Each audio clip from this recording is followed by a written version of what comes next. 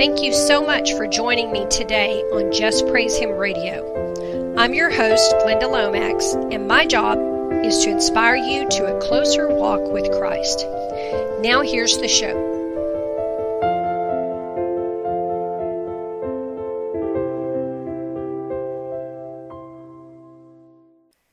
Hello, believers. Welcome to the Just Praise Him radio show.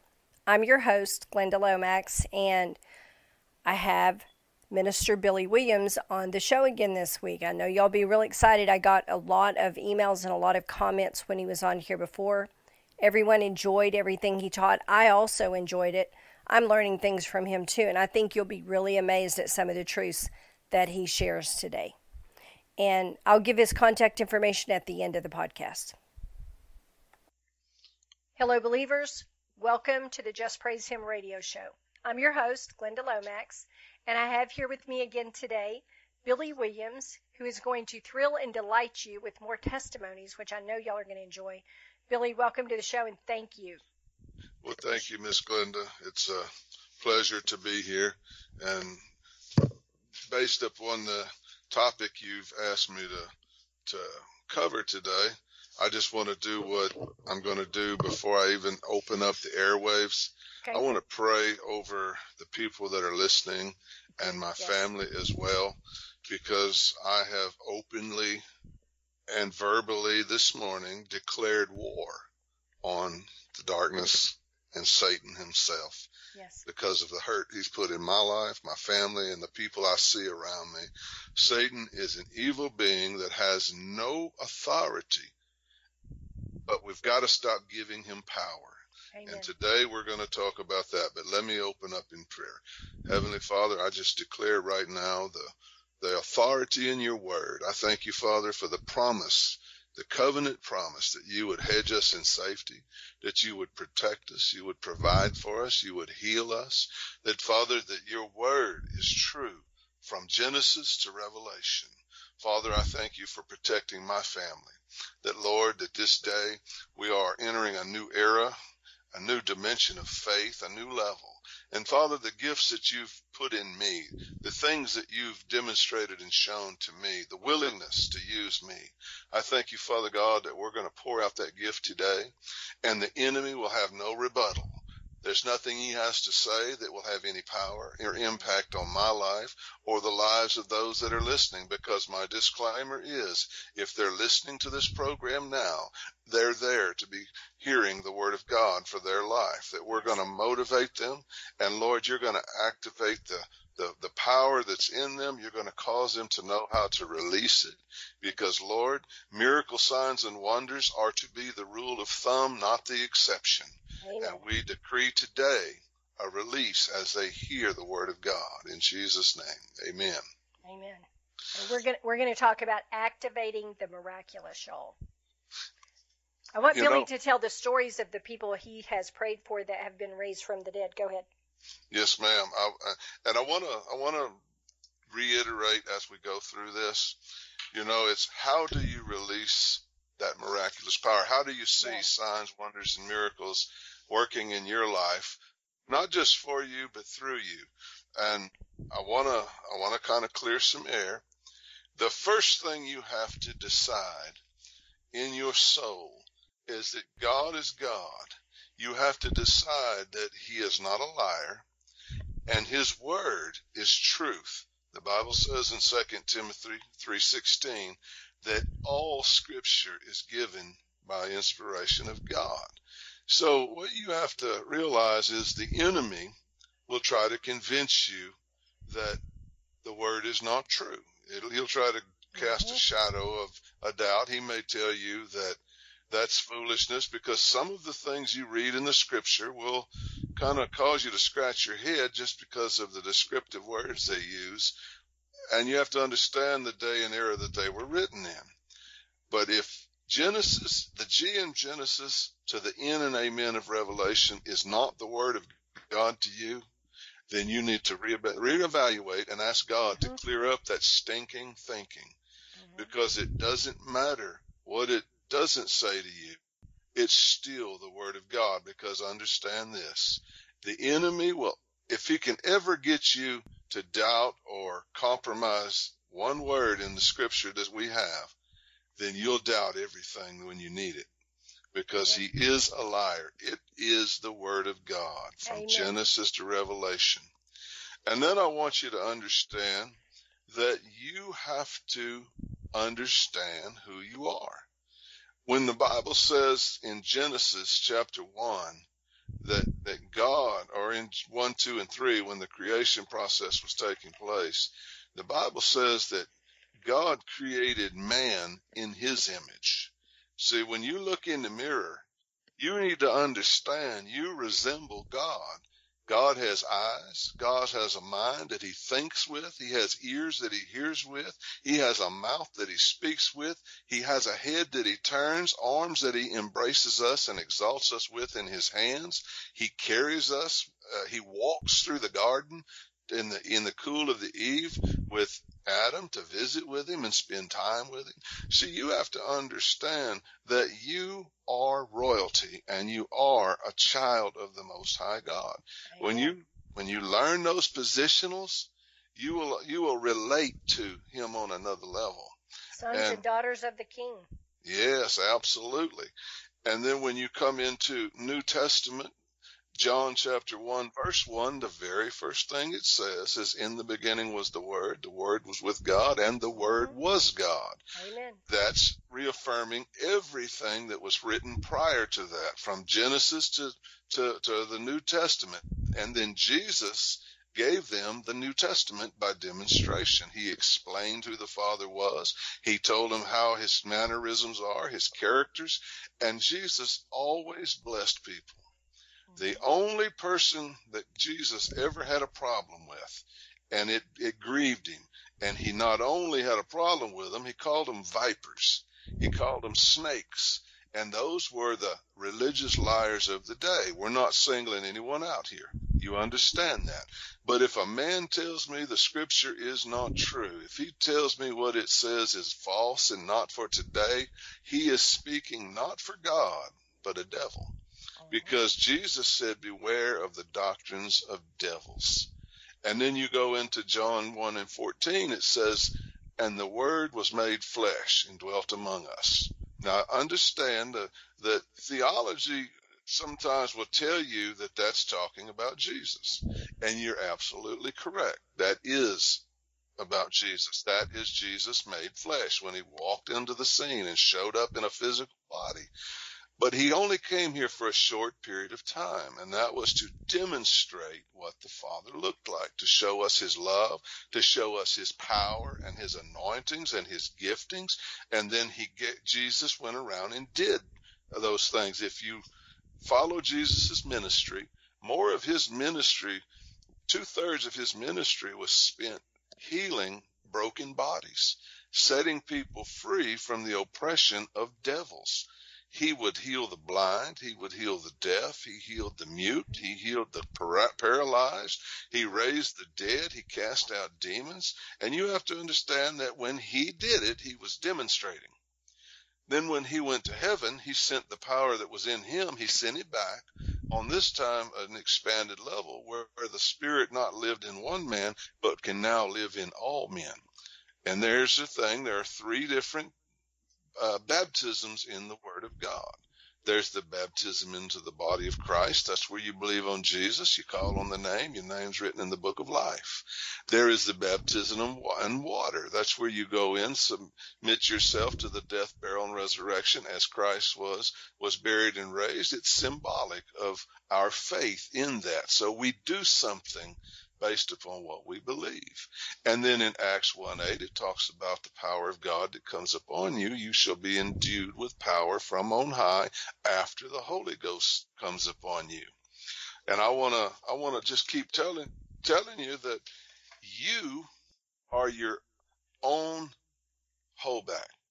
If you're not seeing signs and wonders and miracles, then I challenge you to ask yourself, Am I listening to the voice of God when he prompts me to pray for someone? Am I intimidated to speak openly and in public when necessary? Well, I have a word for you on that, and the Lord taught it to me. If the devil challenges you in public, you confront him in public. If it's Oh, that's good. if it's not necessary, it's not necessary. But I assure you, more times than not, Satan's going to call your faith to the table in the eyes of witnesses because he wants to know who you are and who you ain't. He wants to know who you think you are and who you know you are. He's trying to work you out. See, Jesus said, work out your salvation with fear and trembling. Now I'm going to show you a scripture. And if you go with me to the book of Mark chapter 16, verses 15, 16, and 17. And I apologize, I have the wrong place marked in my Bible. But it is called the Great Commission. And when Jesus said this, he wasn't asking, he wasn't making requests. What he was doing was speaking to a group of his disciples. And he said, now basically he's saying, you've seen, I've demonstrated, I've showed you, I've endued you with power on high at this point in the future. But right now, this is the commission. And he said unto them, go into the world, all the world. That means every piece and part of it. That's the part you live in. That's the part you see across the street, down the street, around the block, across the nation and the world.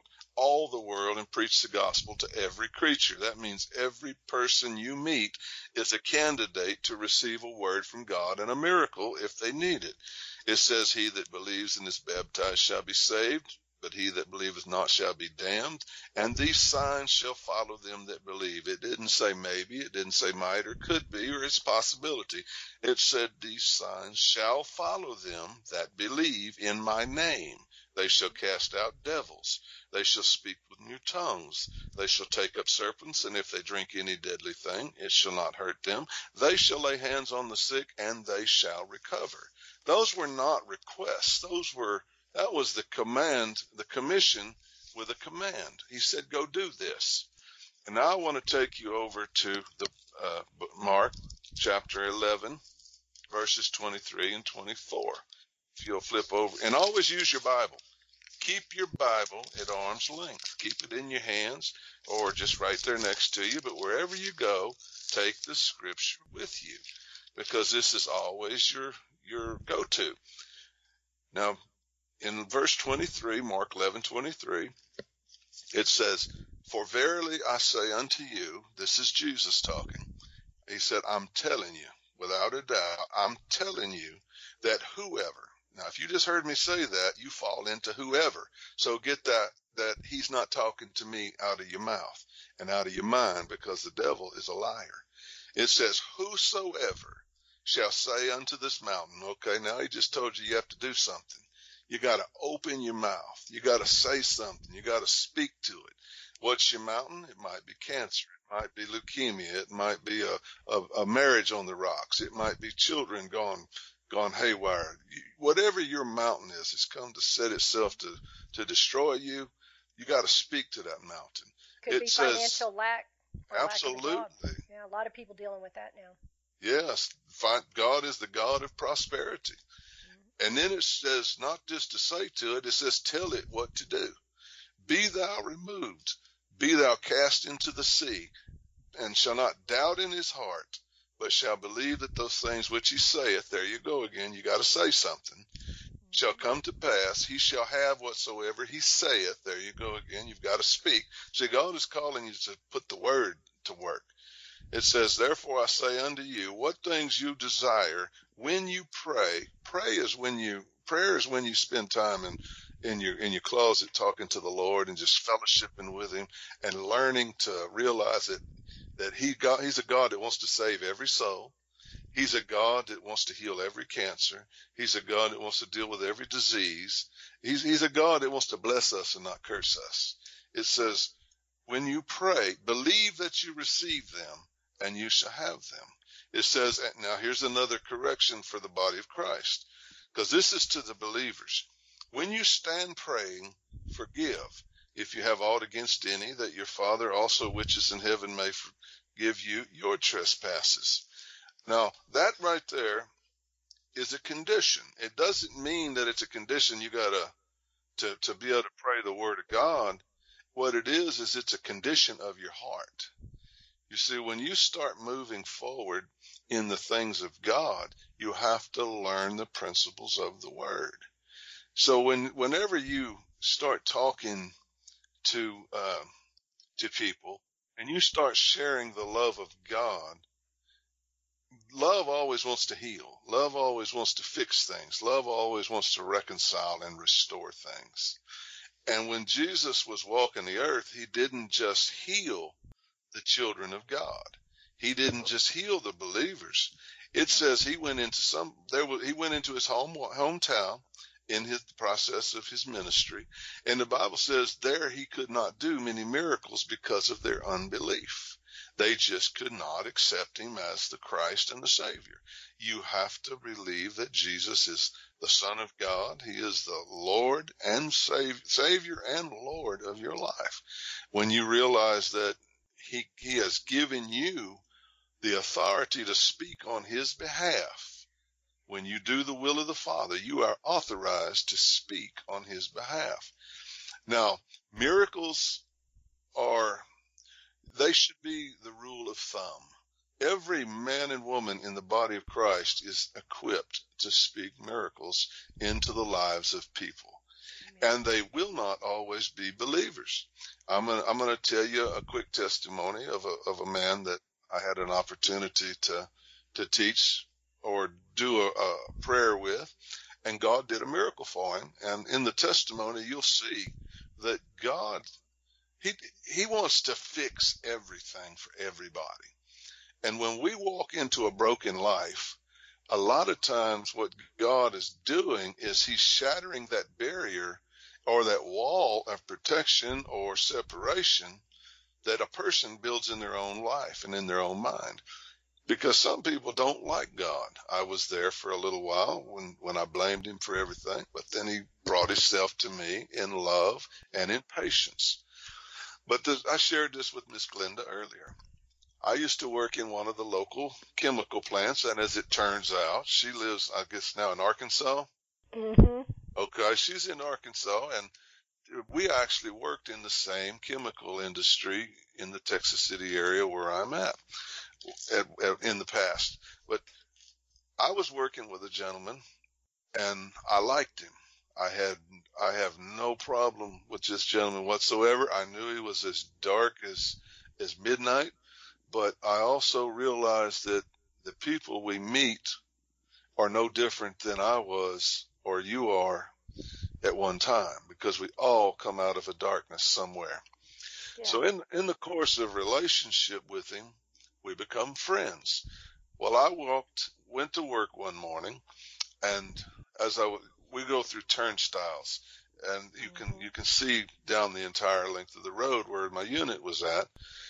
And when I walked in and up on him, he was already at work, and he was having a conniption. He was slinging tools and cussing and spitting and he was in a total rage.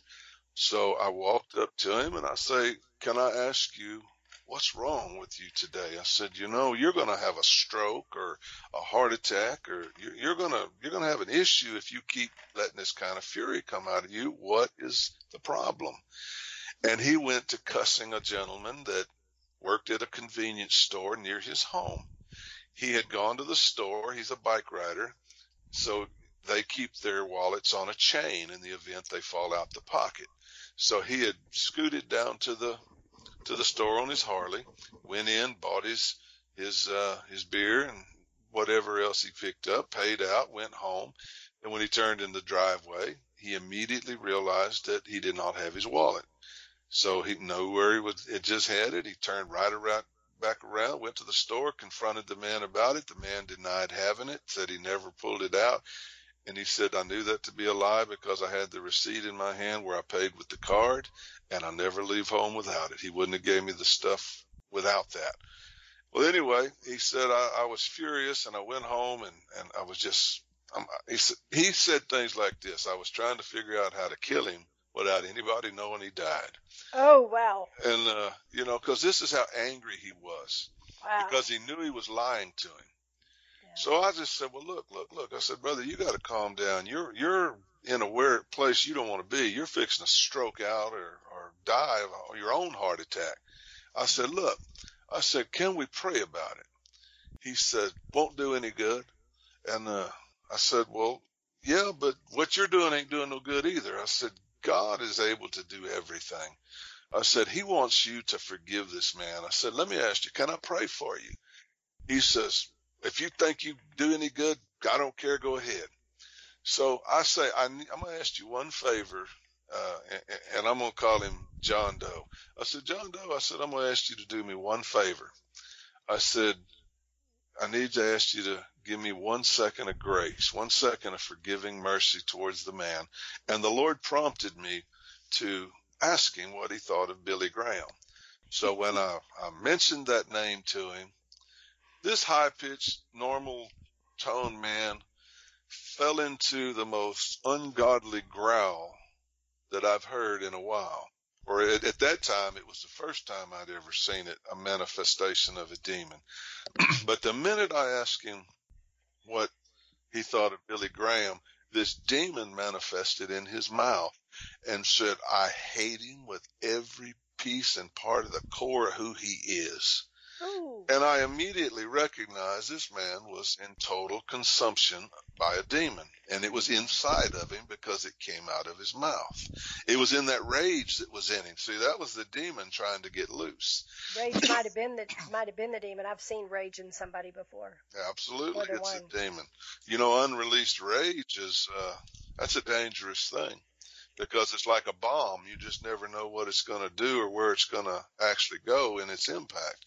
I once saw somebody in such a rage that the colored part of their irises, the colored part of their eye turned white.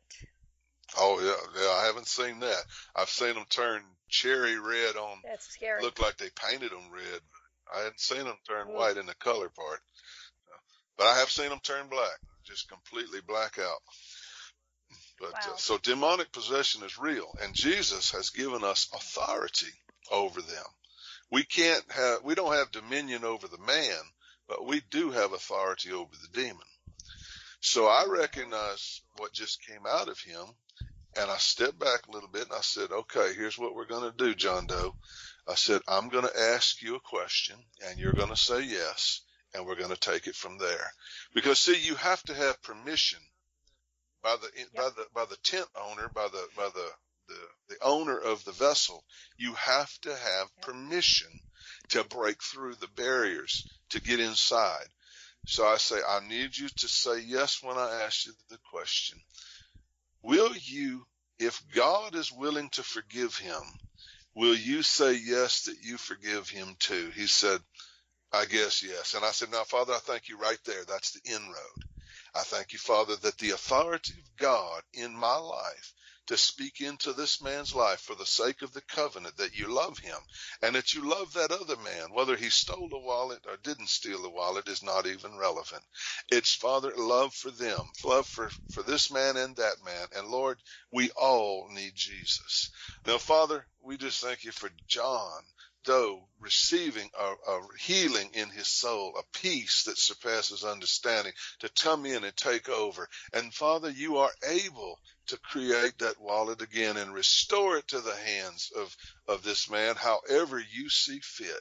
Father, we just praise the Lord of mercy and grace, and we just ask you, and in Jesus' name, let love cover it all. And that was on a Friday afternoon. We went to the house. He left out. Monday morning, when I come back to work, I looked through the turnstiles. I could see a man about a football field down the road, and he was pacing back and forth across the road like a long-tailed cat in a room full of rockers.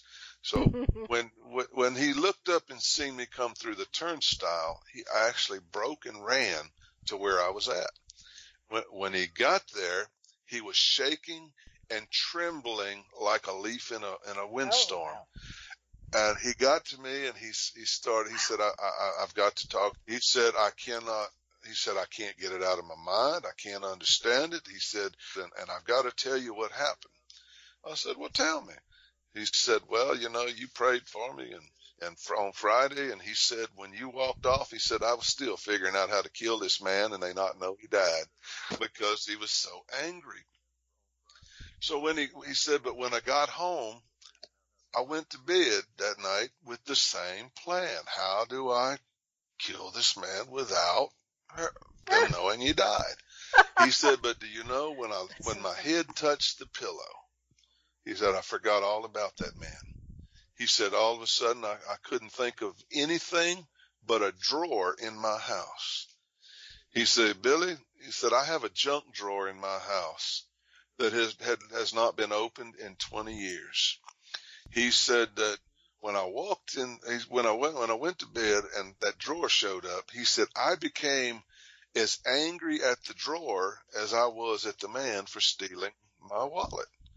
He said, but the more I laid there, he said, the madder I got.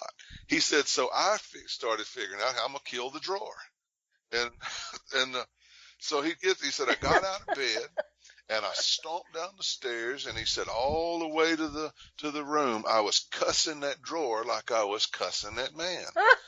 He said, when I got to the room, he said, Billy, I had to move boxes and furniture to get to it because it had not been opened in over 20 years. And he said, all the way through that mess, when I reached down and pulled the handle of that drawer open, he said, my wallet come out of that drawer so hard and fast, it hit me in the chest and knocked me flat on my back. And I said, well, way to go, Lord. And I asked him a question. I said, was everything in it? He said, everything was in it. I said, God even gave you your money back, your credit cards to boot. So did I lead him to Jesus that day?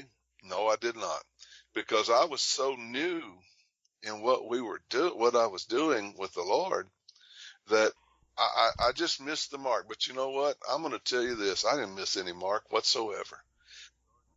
I showed him what Jesus was willing to do with him and for him when he sat there and said, I hate him, Billy Graham. Because, see, he didn't hate Billy Graham.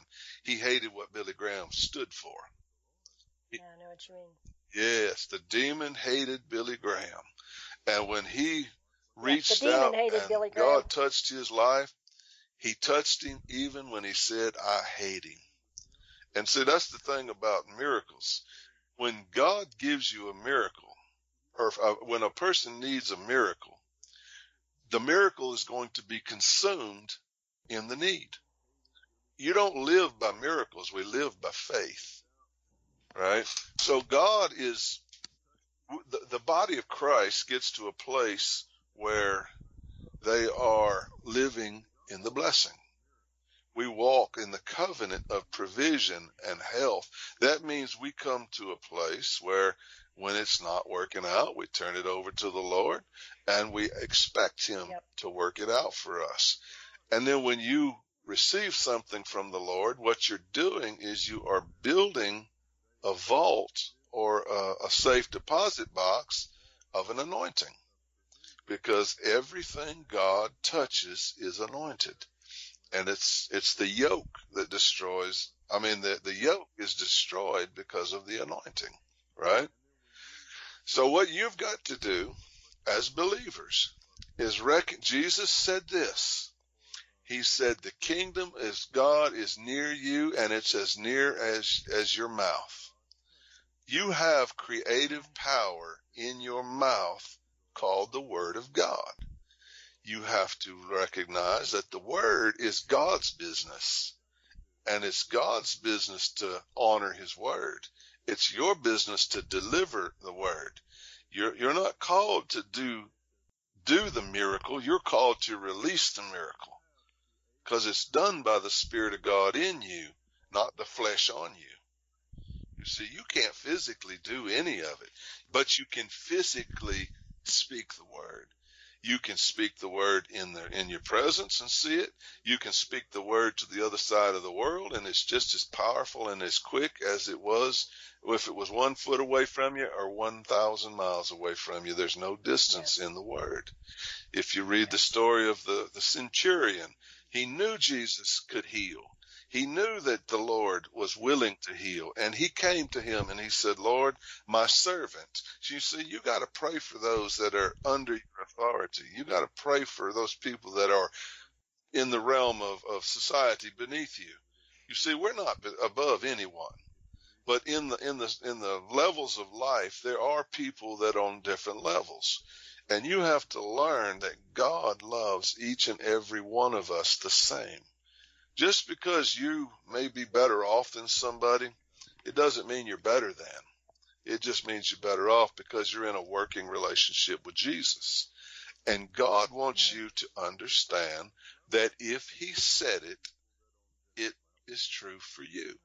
If I'm talking to you today, I'm telling you, you can speak it and God will do it if you will honor his word. When you come to the place where you recognize that it's not you, it's God, and you realize that fear is the devil got you shaking in your boots because you're going to think, what if not, and what if this?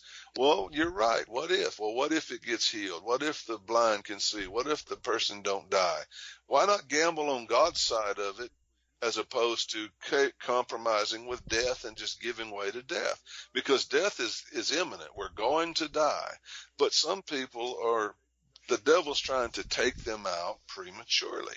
The devil's trying to give them a sickness that they buy into, that they accept it as the will of God, and the doctor says it's terminal. Well, can I tell you that I can qualify that as God is willing to heal them? Because the Bible says that God is not willing that any should perish, but that all should come to repentance. Well, we have to cut it off there for today, but I want to give you Minister Billy Williams' contact information for those of you who would like to email him or send him a letter. He loves to hear from you. His email address is b-like-in-boy.l.williams, all lowercase,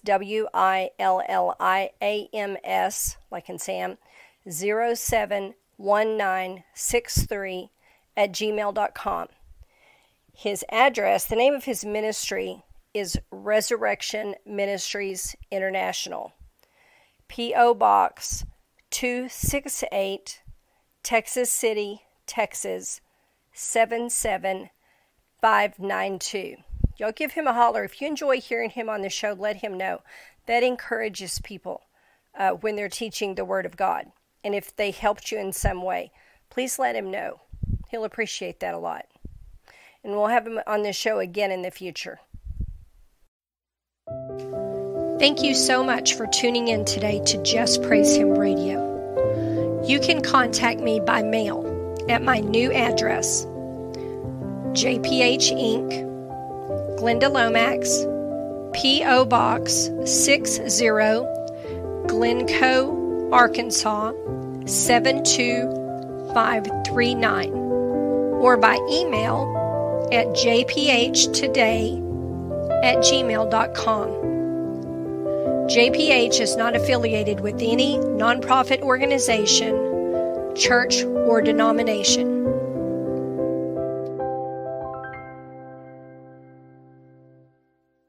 Have you ever gone through a time in your life where suddenly it just felt like your whole life was falling apart? I call these experiences the wilderness experiences. Wilderness experiences are a time of great uncertainty and change.